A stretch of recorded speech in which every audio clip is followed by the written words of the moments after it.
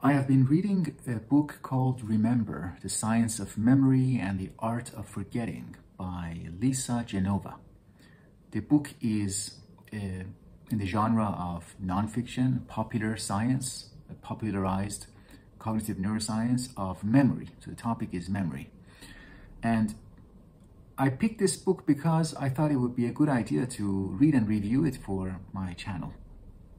But the effect, the emotional effect that this kind of book has on me is very negative.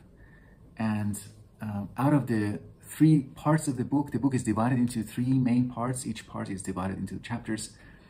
And today I read the first of the 3 parts. And I would like to continue and get to the end of the book, but it seems very difficult emotionally.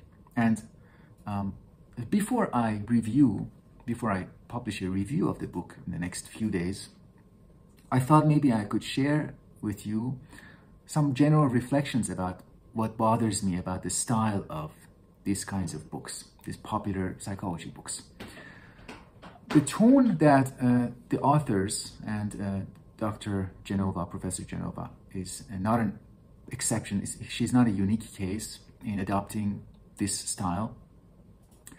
The attitude that they have in relation to the reader, they seem to regard the reader in a very non-flattering, sorry about my cat, in a very unflattering light. They regard the reader as very superficial, very inattentive, very silly and goofy. And they seem to be, they want to appeal to what is most inane, what is most superficial in the reader. So let me just give you a sample. Here is in this passage, the author, Dr. Genova, is talking about what it is that makes a memory strong, what it is that makes an event, an episode memorable. So when something is routine, just ordinary, repeated regularly, every day you do the same thing, you take the same route, coming back from work towards home, or you have the same dinner every night, that's not memorable because it doesn't stand out. And he's talking about, let's say you have a husband and your husband comes home in the same car, parks in the same driveway, same location every day, and he comes home alone, and there's nothing unusual about that. Then she writes, now let's imagine that, I'm quoting, quote, now let's imagine that he pulls into the driveway tonight at 5 o'clock in a red Ferrari, dressed in drag, and George Clooney is in the passenger seat. Whoa, that's never happened before. Everything about this event is astonishing. The surprise factor alone is enough to kick this particular evening into memorable for life category. But you also probably tell everyone you know, relaying the story over and over. OMG, he pulled into the driveway and you won't believe it. And with every retelling, you are reactivating the memory, reinforcing the neural pathways that encode the details of what you experienced, making the memory stronger. But, next paragraph, but if your husband then continues to come home every night at 5 in the red Ferrari, dressed in drag, and his pal George Clooney, well, even George gets to be old news.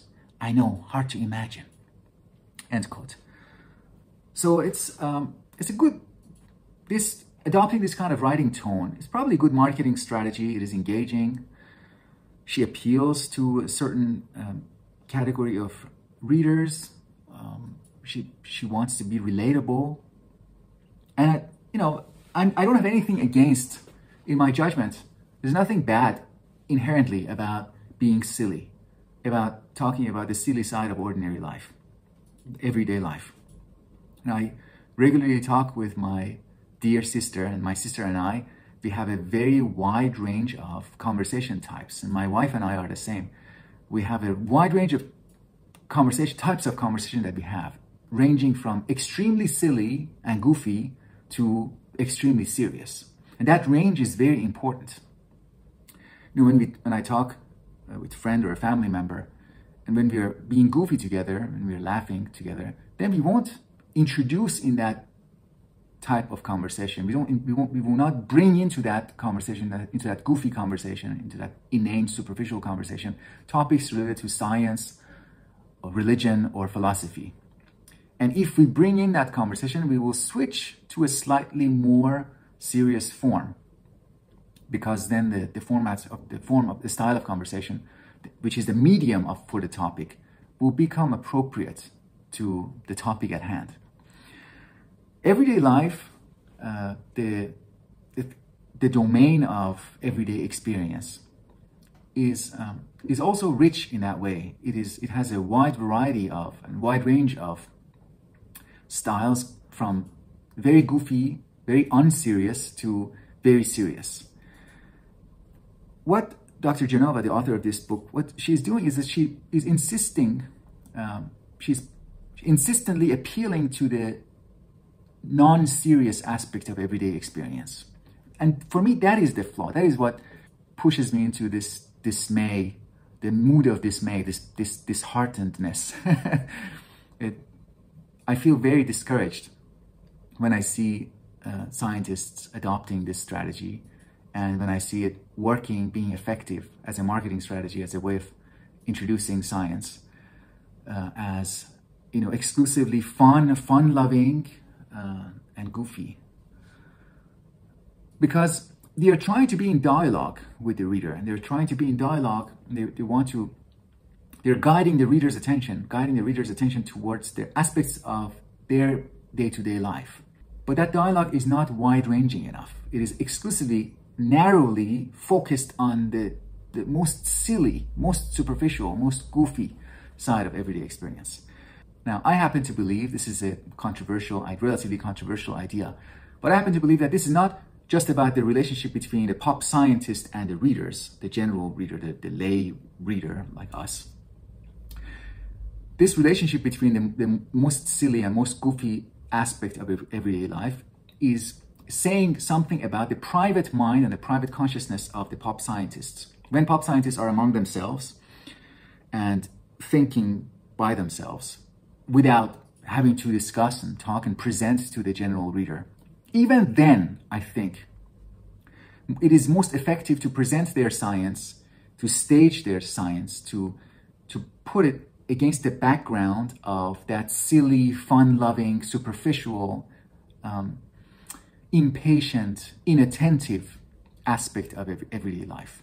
Because if they bring in the serious side of everyday life, if they bring in the side of everyday life that is reflective, that is careful, that is critical, that is a genuine aspect of everyday life, everyday consciousness. Every person, every lay reader, every lay person, a common person, most of us are capable of patiently, carefully, and critically pay attention in a way that is relatively more skeptical about what we are listening to.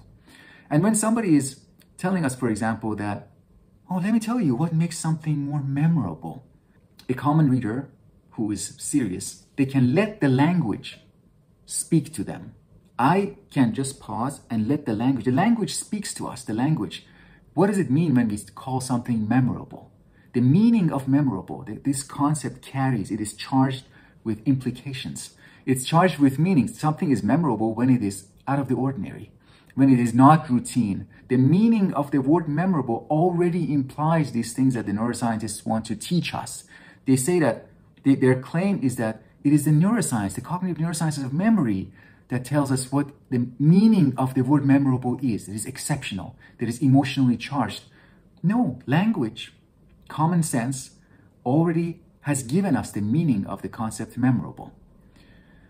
We already know that an implication of calling something memorable is that it is probably emotionally charged, or it is probably something extraordinary about that episode or that event.